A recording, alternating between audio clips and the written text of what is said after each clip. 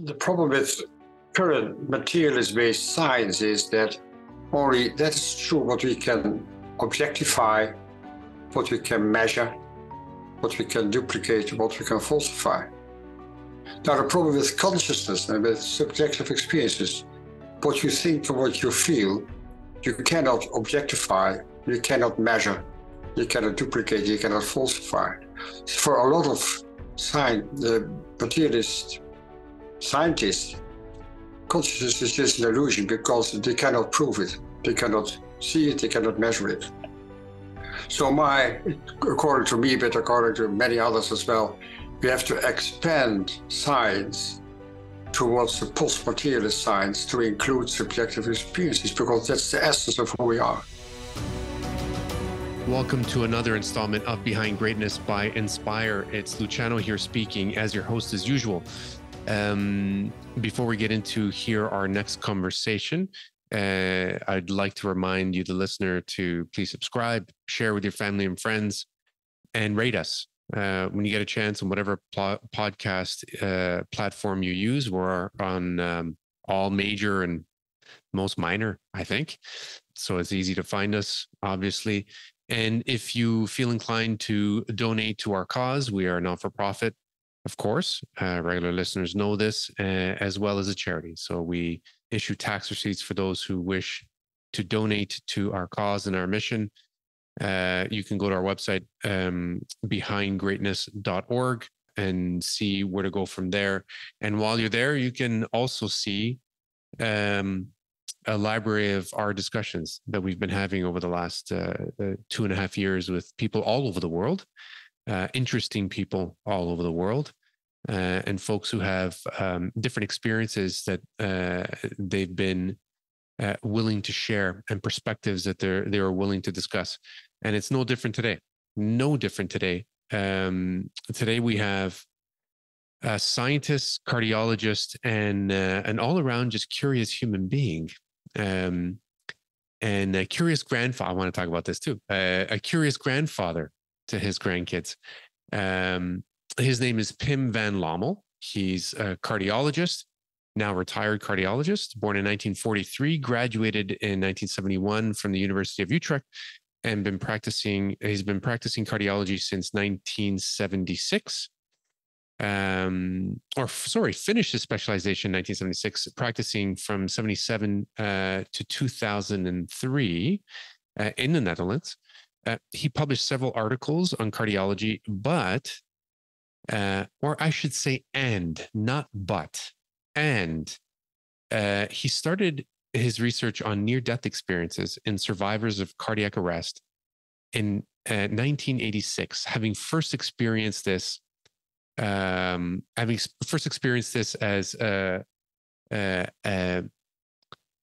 a doctor, or would-be doctor, from a patient story in 1969. So 1986, 15 years later, started to write and study NDEs. So he's the author of over 20 articles, most of them in Dutch, and a book. And since actually, I shouldn't say this. In 1988, he was a co-founder of IANS, which is the International Association of Near-Death Studies. In 2005, he was granted the Dr. Bruce Greyson Research Award. And Dr. Bruce Greyson was also a guest on this podcast way back in 2021. Check him out as well as episode 69.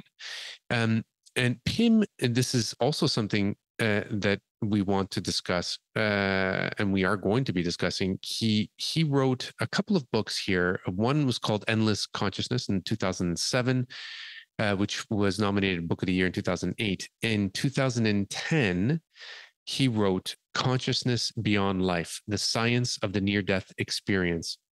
That book has been translated in many countries and has now sold over 400,000 copies worldwide. Thanks for coming on the program, Pim.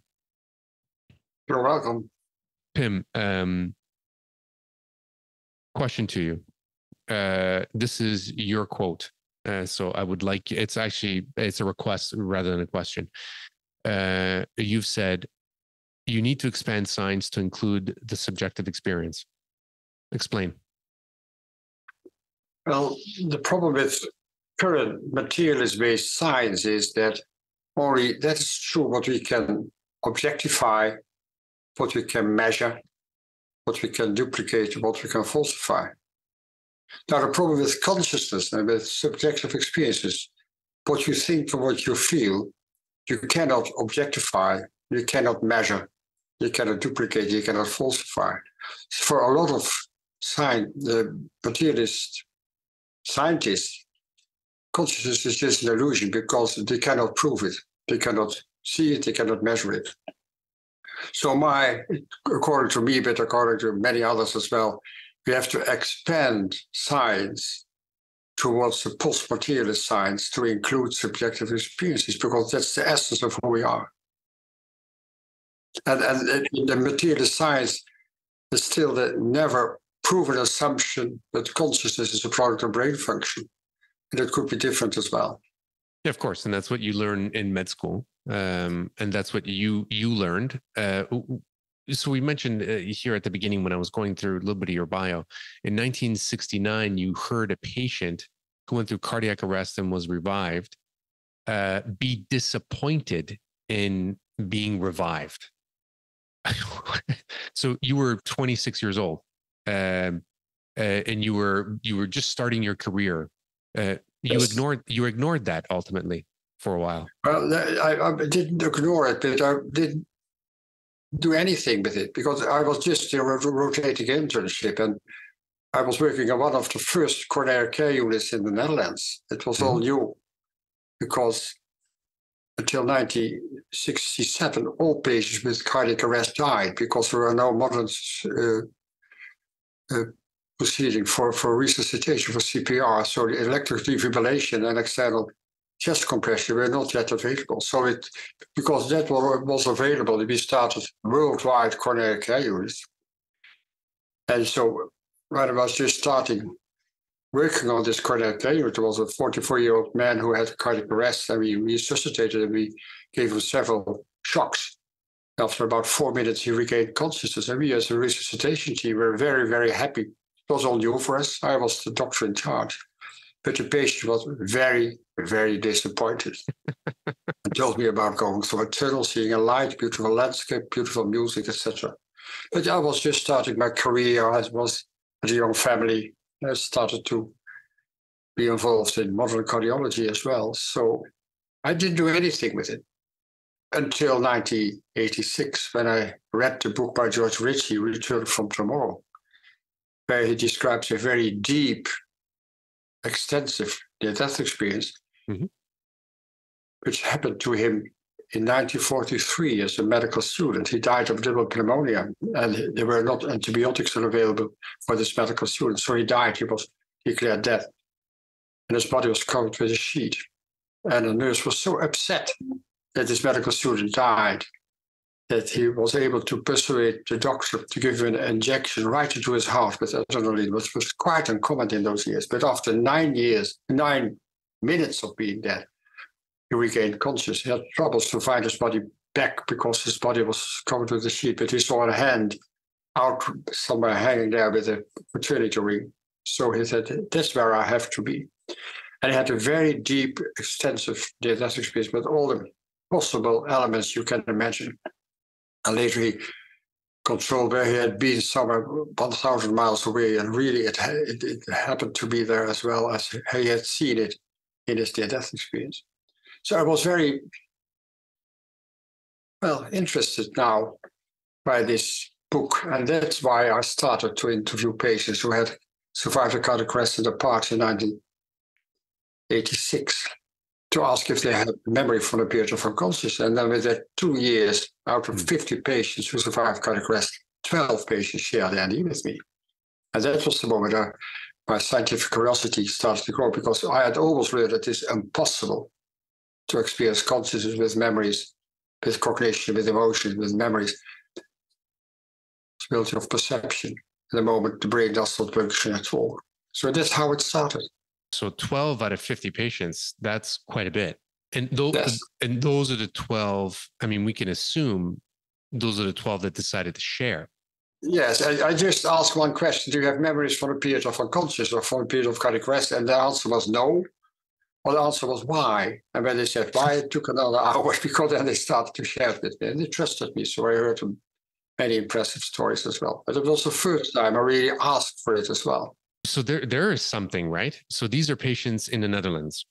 So obviously in the Western world, in hospitals that are dominated by Western medicine, philosophy of medicine. So they don't say no. They didn't say no or yes to you. It's no or why. Yes. That's very interesting.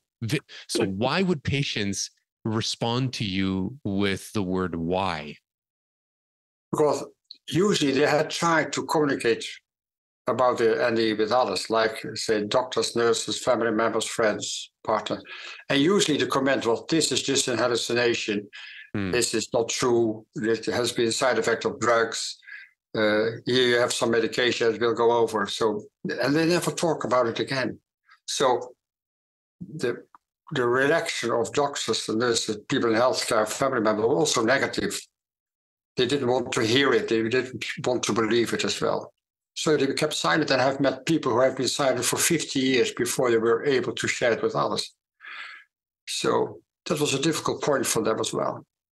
You also said, and I also read it somewhere as well in what you wrote, that the NDE experience, so the near-death experience, when there are people that experience the NDE in the East, you use India as the example, they're celebrated for that experience. In the West, they're ridiculed. Yeah, well, that's a kind of joke, but I mean, it's in India. It's so normal to know that you can communicate with ancestors, etc. That death is not the end of your consciousness. But in the Western world, for the last 300 years, we believe that consciousness is a product of brain function. So when you die, when the brain function stops, it should be impossible to have whatever consciousness you can imagine. So that's people, the doctors and other people react so reluctantly to believe it.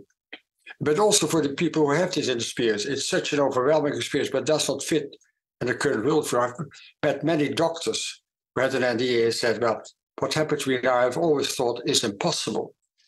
So that's the problem.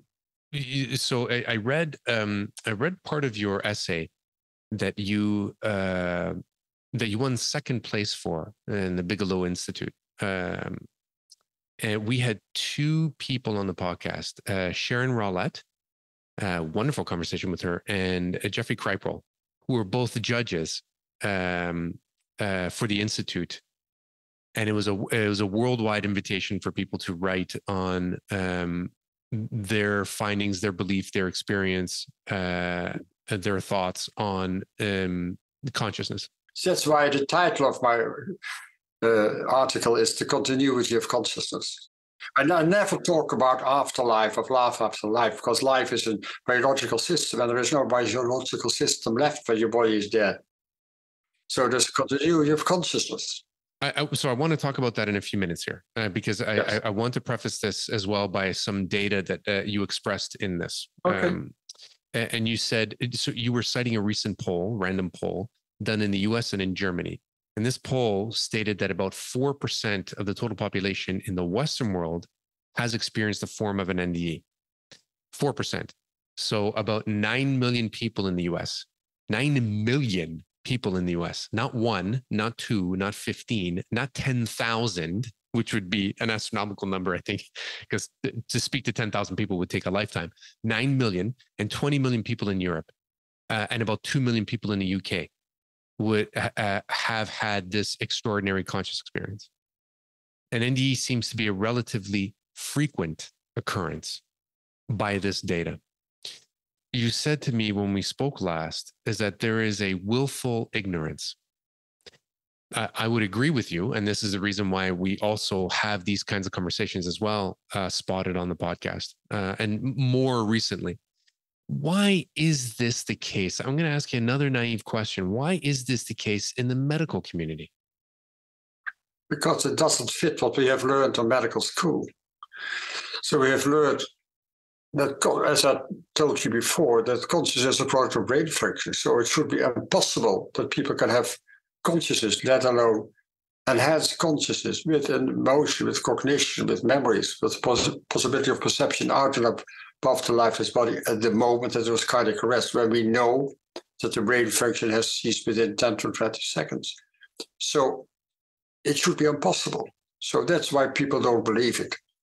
It doesn't fit our current materialist dogma as well. And especially neuroscientists, physicians, and also psychologists and philosophers have a huge problem to accept this new insight that the brain does not produce consciousness, but has a perhaps more facilitating function or interface function or filter function, whatever you would like to call it, and not a producing function. And so they like to ignore it, and they don't know the literature, what has been written about what we call the non-local consciousness, consciousness beyond time and beyond space, which people can experience when the brain does not function at all. So that's why I call it willful ignorance. They don't want to read about it. They're frightened that the worldview they have and they've always written about could be wrong. And I understand their fear as well. Okay, so why do you understand it? What is it? What is there to understand in the fear? Because they lose their research money. They lose the position at universities. And I know some doctors who have been professors who have said to me personally, you could be right. But officially they said this total nonsense until they retire. And then they tell me, officially, it could be right. If I was wrong during my career, but you have to be retired before they dare to be open about it. So money and career. Yes. That's it. End of story. Yeah, I think so. And I can understand the fear.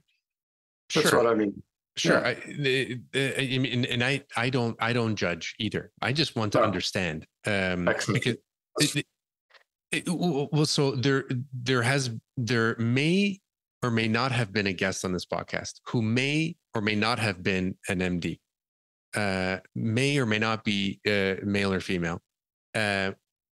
Share with us after the recording an experience, an out-of-body experience that they had, but had reservations sharing that on the recording. And I think for this kind of reason, and I don't judge. This person is a wonderful person, full of light and love. But that has me ask the question: how, I'm going to use a heavy word here, how oppressive is the system? And again, we're using this as an example, the medical system, but medical profession on this kind of thinking that one has to feel this fear. So is there an oppressive environment for this sort of thing? No, I don't think it's oppressive. It's prejudice and ignorance. Okay. It's willful ignorance. I don't think they do it on purpose, but because they don't have time, they won't take time to read about it because they're not interested in, and as I told you before, there could be fear as well. And it is the same for family members to friends and a partner. When you had an NDE, you lose friends, you lose family partner, you lose your partner. The divorce rate is more than 75% because they say that's not the same person I married before. So it has a huge impact on your social life as well. Not only with the medical community and the healthcare community. Isn't that interesting? That most people have to go through that kind of experience to really understand. And again, I'm not being judgy here at all because I'm starting to understand this myself.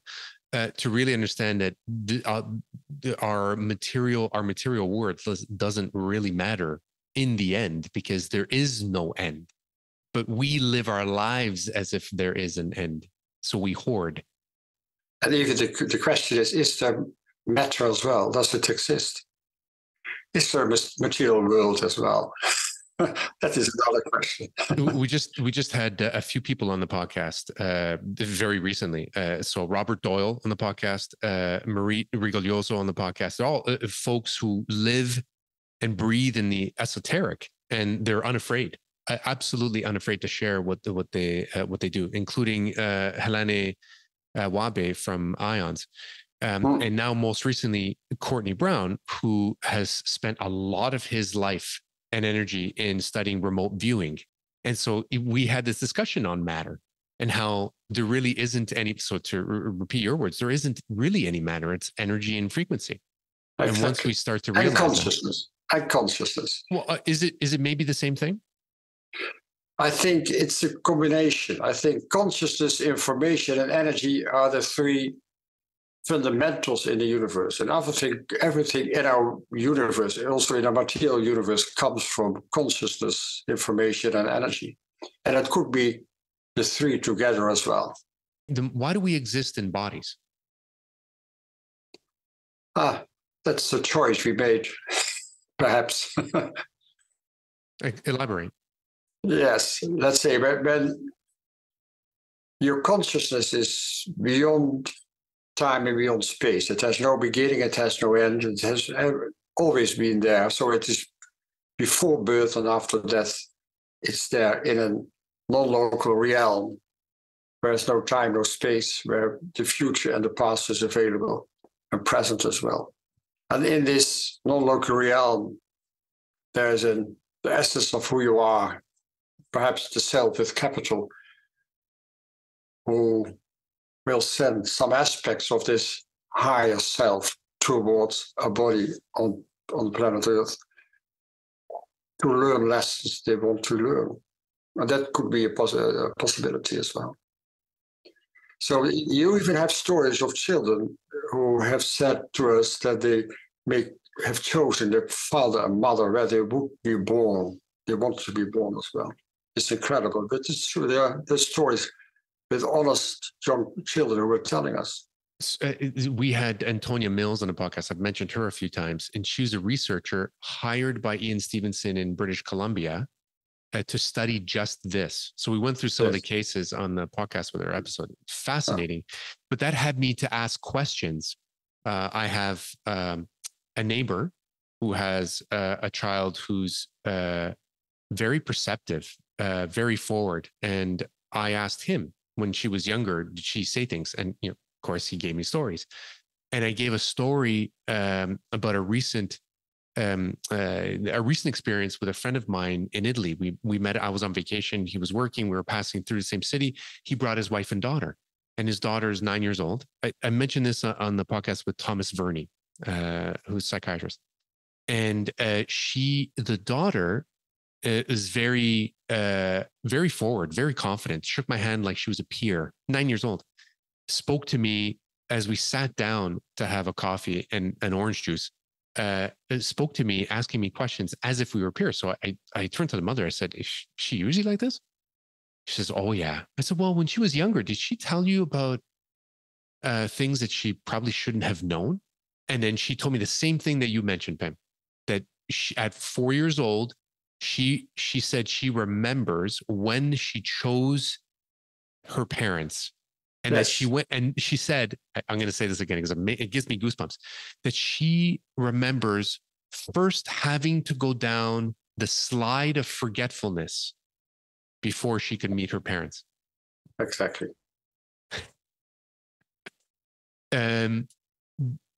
What's going to happen when you leave your body? Are you going to reincarnate? Are you going to choose to reincarnate? I don't know. Could be. It's a possibility. I always say it's a possibility. Like I received that done a lot of studies about reincarnation and published a lot about it. He says there's no proof that there is reincarnation, but it's beyond reasonable doubt. And that's a scientific approach. I think when you listen to people, the Hindus, the Tibetan Buddhists, the Upanishads, the anthroposophy, the indigenous people, wherever in the world, they know that there's a continuity of consciousness, and they know that you can communicate with ancestors, that death is not the end of your body. But also, Plato has said 2,500 years ago, the body is a temporary carrier of the soul, which is eternal. And he always has written that in that other realm, there is no time. So it has been known always, everywhere, in all religions, in all times, in all cultures. But we got lost. We lost it. This wisdom, this insight, in the last 200-300 years in the Western world, not in the Eastern world. I'm starting to agree with you. We lost it in. I interpret that as we have forgotten.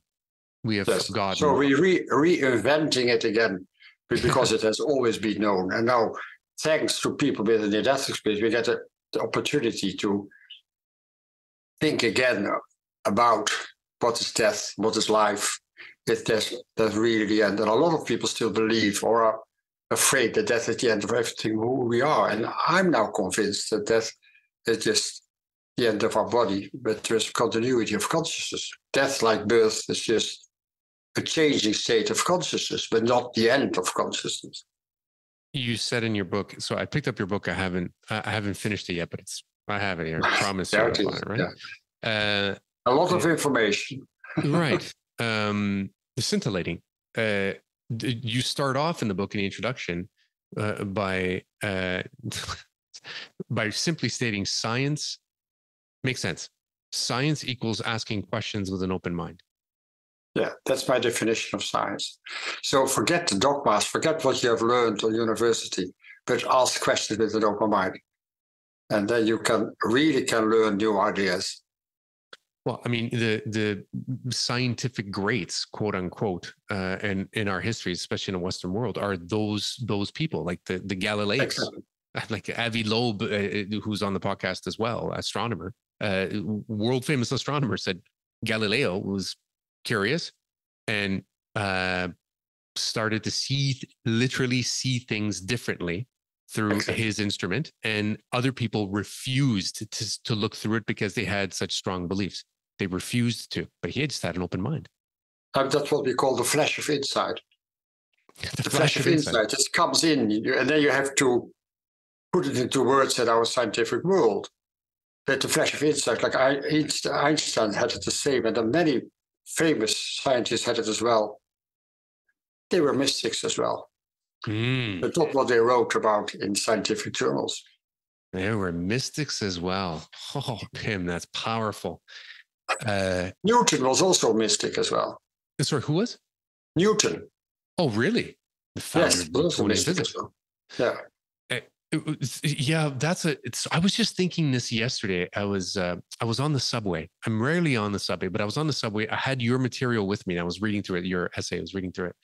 And I took a pause because it's intense material. So I had to take a pause, and I started to listen to a podcast.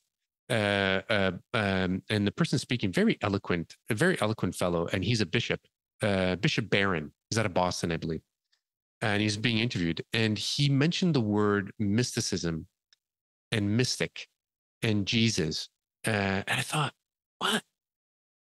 It's interesting how I grew up Catholic, so I grew up Christian, and I know other Christians and other Catholics grew up with the word mystic and mysticism as something completely married to their Catholic faith or their Christian faith, completely coupled with the Jesus experience.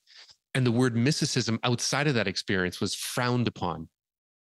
So anything that was mystical was not real outside of the Jesus experience.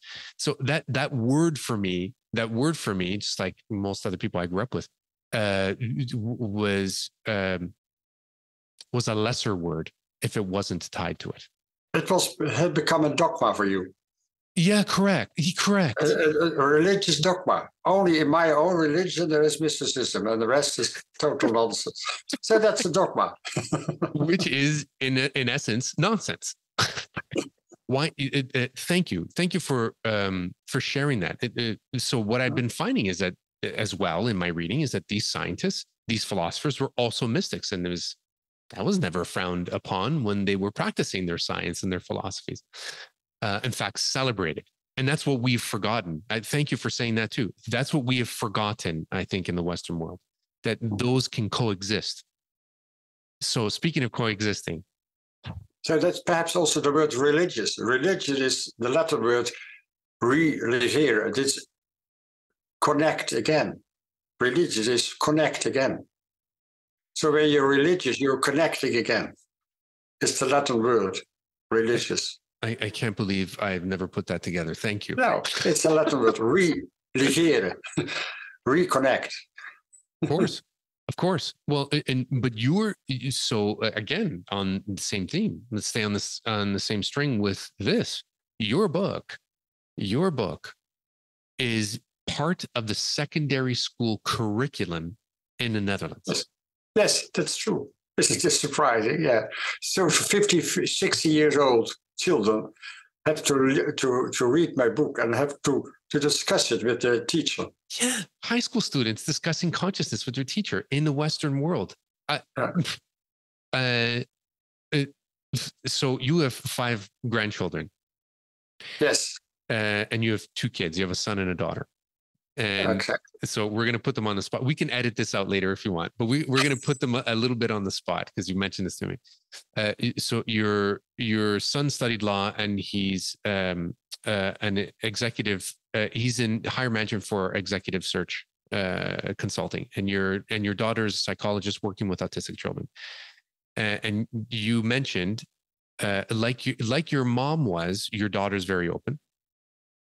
And your son is a little embarrassed about your public NDE proclamations.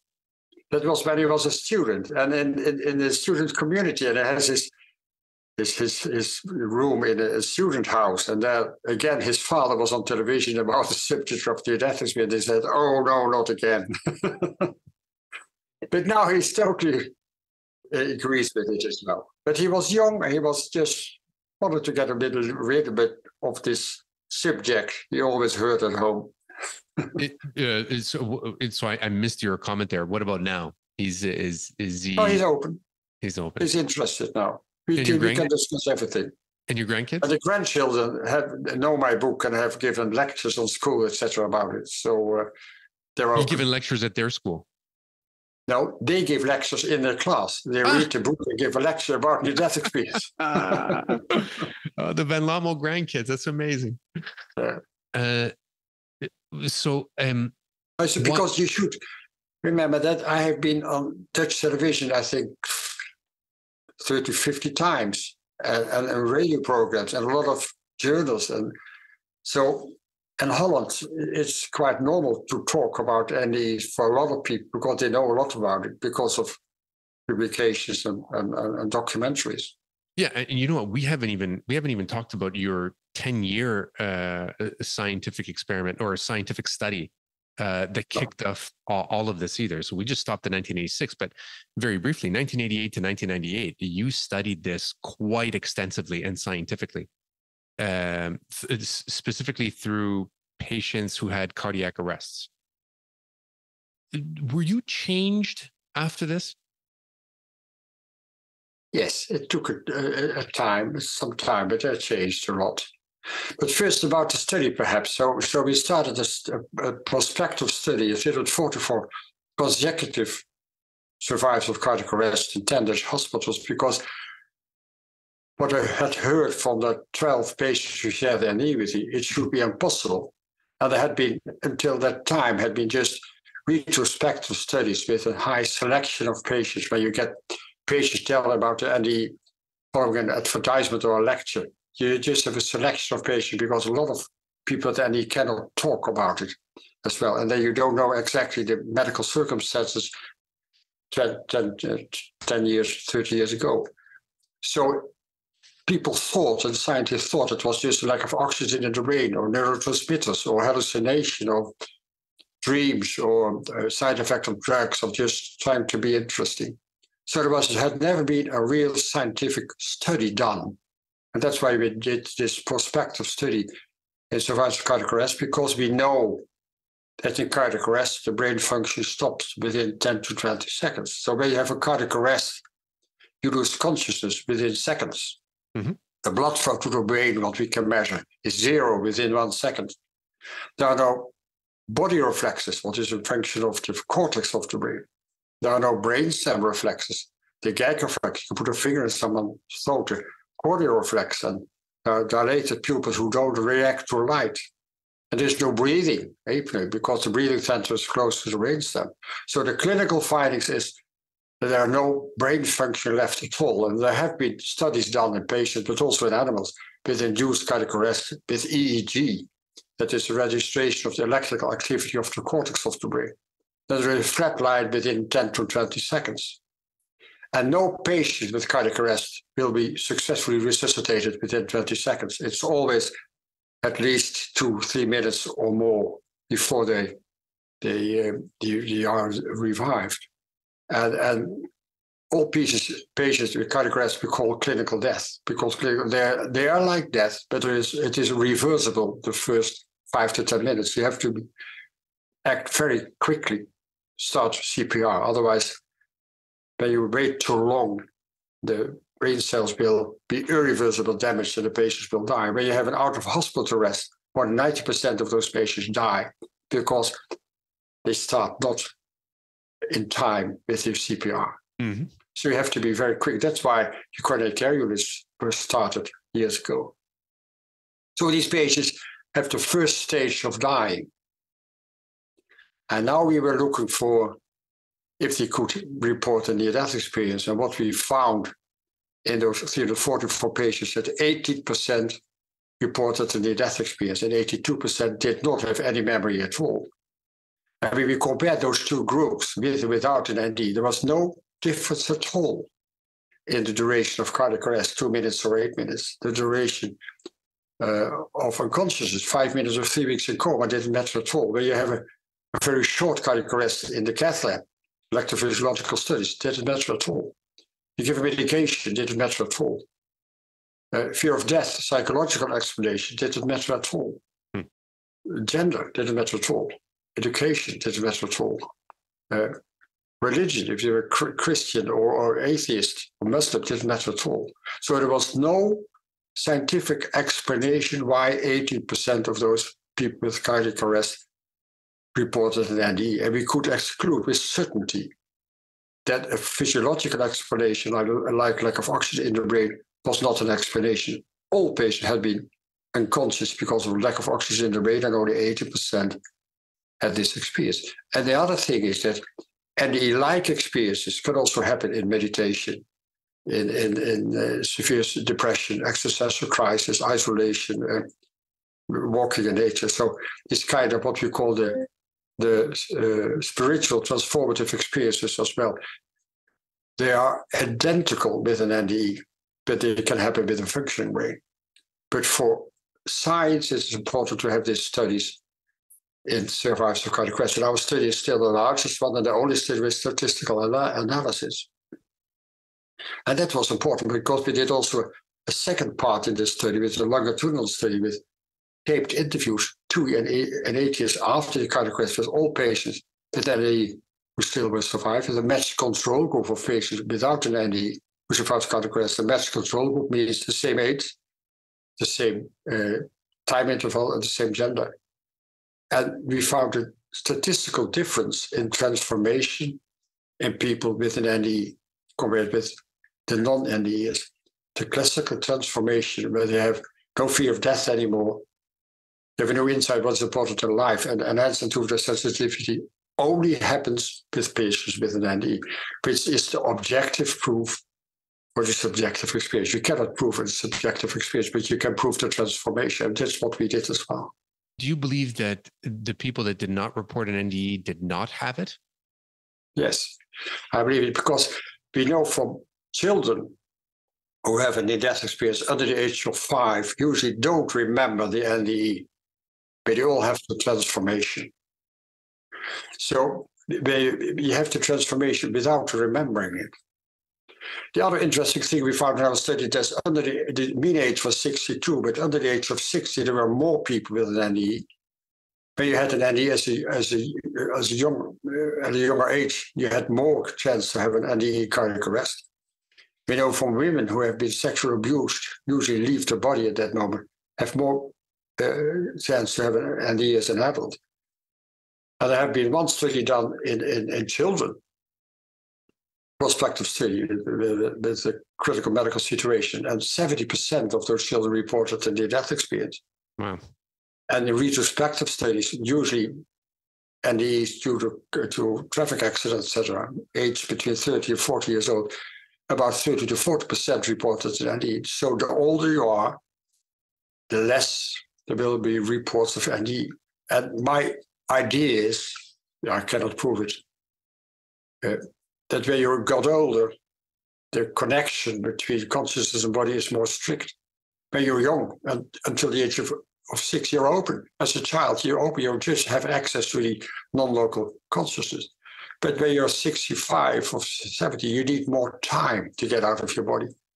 Everybody will have a death experience, but they're brought back within 5 to 10 minutes. So they did not have the chance to have the death experience. But we know from after-death communication that you can have access with the consciousness of deceased relatives, especially in the first days, weeks, or months after the death of this loved one. And it is happening about 125 million people in Europe and 100 million people in the USA who have the after-death communication. And it's a kind of proof that you still can have access to the consciousness of deceased relatives. Sorry, those numbers, the 100 million, 120 million, those are numbers from a study? Or is that your study? It's not a study, but it's where you do interviews. Okay. Then you know about the percentage of people who will mention this kind of experiences. And then you put it on the total population of Europe. Then you come to these numbers. Got it. Those are very high numbers. Interesting. That is very interesting. In terms of the stories that you hear back or that you heard back during this study, we talked to Bruce Grayson quite a bit about this as well. But I don't think we asked him this particular question that I'm going to ask you. Of the stories that you heard from the patients who had these experiences, were any of them negative near-death experiences? Not in our study, but I've met people with a frightening near-death experience. They exist. So I've met several people in the Netherlands, and that is a huge problem. Even there's such a problem to share the positive NDE with others. It's even a real problem to share your negative or frightening NDE with others, because you have a feeling of guilt that you have been there. Now, the frightening NDEs, let's say people who have a positive near-death experience, about 15% of those patients come in a dark space, a dark room, which can be frightening. And that is 15%. Yep. Have a frightening element in the near-death experience. And then they see a small light and attracted to, they say, qualitative tunnel. But perhaps 1 or 2%, but we don't know the exact number, stay in this dark space, or sometimes go even down, more in a hellish kind of experience, like Dante has written in the Divine Comedy. Sure. And also, George Ritchie has described this kind of realm as well in his near-death experience. So it can happen. And there have been studies done, and there have been articles and also a book written. Nancy Bush has written something about it, and also together with Bruce Grayson. But also the positive near-death experience is a spiritual trauma. So you have years of depression, years of loneliness, years of homesickness before you can able to share it with others, and you can accept your own experience, that you know that you're not the only one, that you're not crazy, that it has a name. And then the second thing is you can start to integrate it. And it will take 20, 30, 40 years before you integrate your experiences in your life and change the way you live and change according to the new insight you've had thanks to the near-death experience. I can see where it's, I could understand how traumatizing it could be, especially if it feels really deep and really profound. It must shake you up if you didn't have any of these beliefs beforehand. What are dreams to you? What do you mean? If I dream?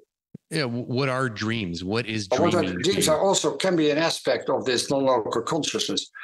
Usually people forget about the dream, but everybody can also have sometimes prognostic dreams. That means that you have an idea of something that will happen in the future, usually a marriage or a funeral. And then years later, you are there and they have a kind of déjà vu. I had a dream about it. And people who write the dreams down can find it better. But also you come somewhere in a beautiful house in France, you can have a déjà experience, like I've been there before. That's only because somewhere in your non-local conscious or subconscious, whatever you want to call it. You have been there if you have seen it. So future events are available in dreams as well. I mean, you can also have lucid dreaming, that you are aware that you're dreaming. You can change the content of your dream as well.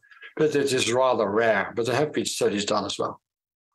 Can you permanently leave your body? Can you expire? Can you die? Can your body die through your activity of active dreaming? No, I don't believe so. I always ask people, where is your consciousness when you're asleep? Because your brain is still active, but you don't experience your waking consciousness. But of course, there's consciousness. When they put your body, you wake again. So there's always consciousness, but you don't always experience it in your body. And you don't have to die to dream. It's just dreaming is an aspect of your non-local, the REM phase. You can measure it also in your EEG. That's the moment you're dreaming, you're active. But maybe you can die if you throw yourself into your dream lucidly. Like maybe that's where maybe you're closer to your consciousness, to your real existence. I'm just throwing this out there. If you're dreaming, and if that's the case, maybe dreaming is closer to the NDE experience than what we might believe. And because if we believe that our body is just a shell, our body is just a temporary thing. Like we don't even know why we have bodies. Nobody knows why we have bodies.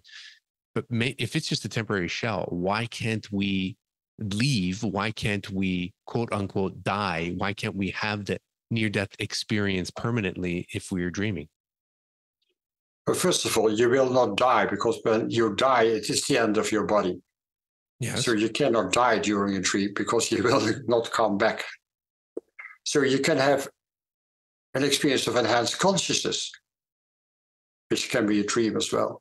But you can also have, let's say, an out-of-body experience can happen spontaneously, especially in a phase between awake and sleep. About 10% of younger people have the spontaneous out-of-body experience in the bedroom, and then advance before they fall asleep, they are out of the body and see themselves lying in bed as well. So you can get out of your body. When there is sexual abuse, you will leave your body as well. So you don't have to die, but you can leave your body, but your body is still alive. I want to explore this further. I really do. This stuff is fascinating. Which also fascinating is déjà vu. So you mentioned déjà vu. What is déjà vu?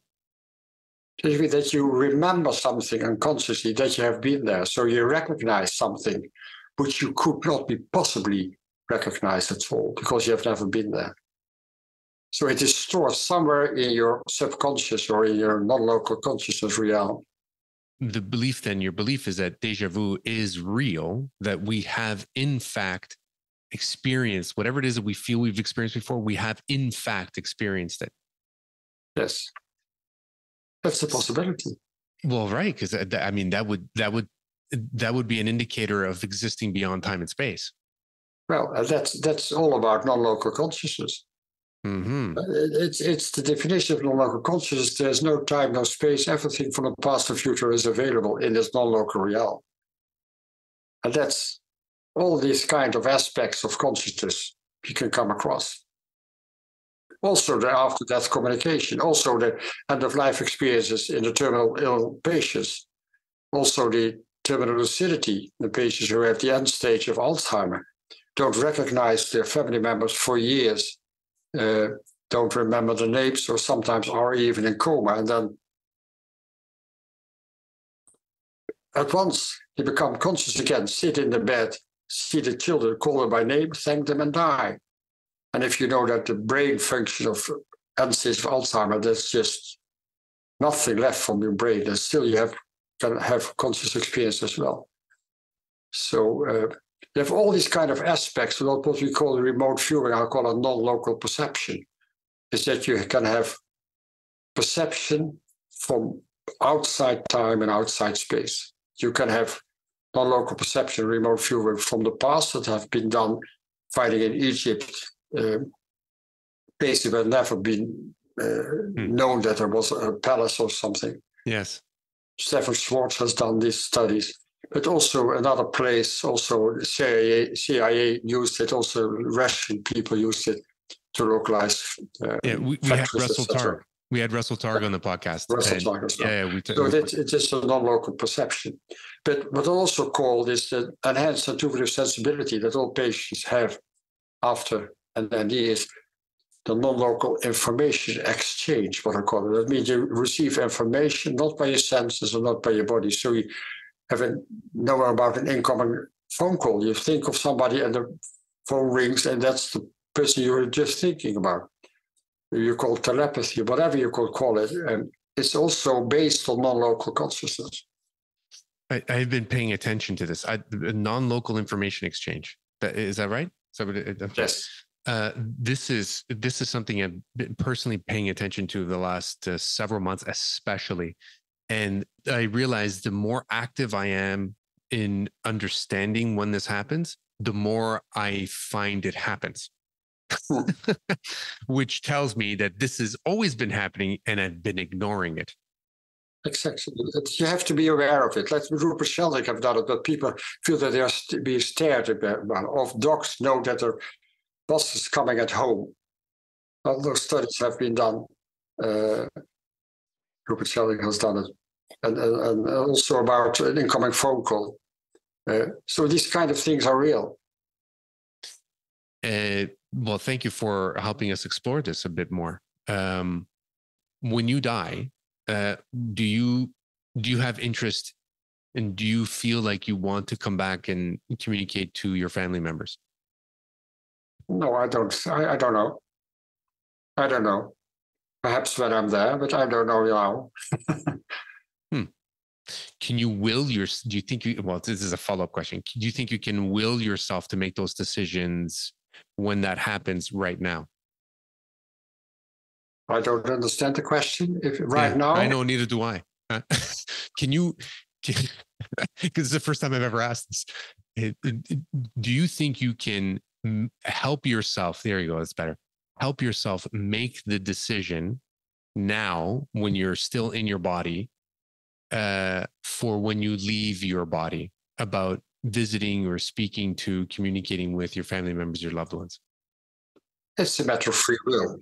It's a matter of free will. So if you want to, it will happen. And the problem is, it many times happens, but the problem is to come in contact with their family members here on Earth usually happens during sleep. And they said I had a dream, but it is not a dream. But when you sleep, the threshold of consciousness is much less. So the people who have our disease are more able to have access to the person they want to contact, because the threshold of consciousness is less in sleep. So sure, those people will say, I had a dream about my diseased father or partner or child, but it is not a dream, because you will never forget it, and it changes your insight in about life and death as well. Yes. So it's not easy to contact people here on Earth, because they have such a helmet of around their head. They're not able to reach. Yeah. Last question. What is greatness to you? What is greatness? I never used the word greatness. I used the word grateful. I'm grateful for my life. I'm grateful what happened to me. I'm grateful for what's happening around me. I'm grateful for my family members. I'm grateful for the nature. I'm grateful for birds and plants. And I would like that more people will change their consciousness to change the attitude towards each other and towards nature, because the essence of people who had a near-death experience is what's always also called an experience of oneness. They are connected with each other and with nature and with plants and animals. They know it's all the same. There's no border between you and other people. Everything you do to others will come back to you in positive and negative aspects as well.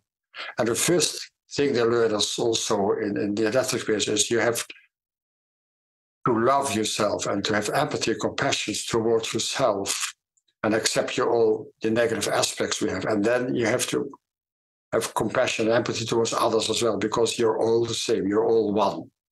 And that's the message we have to learn. And we have to change your consciousness to change the world, to change the future where our children and grandchildren have to live and survive. And that's such an important aspect of our consciousness.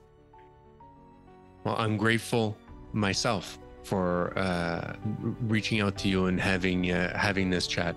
So grateful for your time. Thank you, Pim. Thank you. You're welcome. Hey, it's Enrico Colantoni here, actor, director, and dedicated napper. Like what you heard today, there's more to come. Make sure to subscribe to Behind Greatness and learn about our live events at inspirenorth.com. You'll also find links to our social media right on our website, so be sure to give us a like and follow. Until next time, stay inspired.